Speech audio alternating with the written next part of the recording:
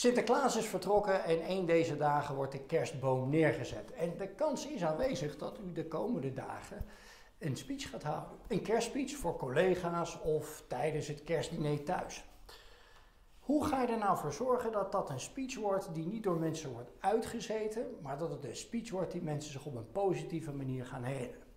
Nou, het belangrijkste daarbij is dat je realiseert dat mensen niet gekomen zijn voor jouw speech. Die zijn gekomen voor een leuke borrel of voor een lekker diner. Kortom, houd het kort, dat verhaal. Maar zorg er wel voor dat in die korte tijd dat je spreekt, dat je ook echt wat leuks doet.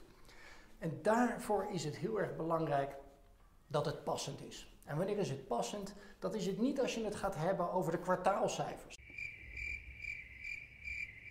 Dat is het ook niet als je het gaat hebben over de targets voor volgend jaar. Het is wel passend als je het gaat hebben over de samenwerking, over de teamgeest, over dat leuke medewerkersuitje wat je eerder het jaar gehad hebt. Kortom, praat over onderwerpen die passen bij kerst. En maak het dan vervolgens persoonlijk.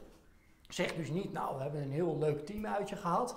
Nee, vertel een anekdote over dat uitje, wat iedereen zich nog kan herinneren en wat illustreert wat voor succesdag dat was. Kortom, maak het persoonlijk, maar maak het ook persoonlijk naar jezelf. Dus vertel iets over wat je zelf nou het leukste moment vond het afgelopen jaar. De meest bijzondere happening of misschien het meest verdrietige moment. Doe dat kort in 5 minuten, maak het passend, maak het persoonlijk. En dan zul je zien dat je een verhaal vertelt dat mensen niet uitzitten, maar ook echt zullen onthouden op een positieve manier. Succes!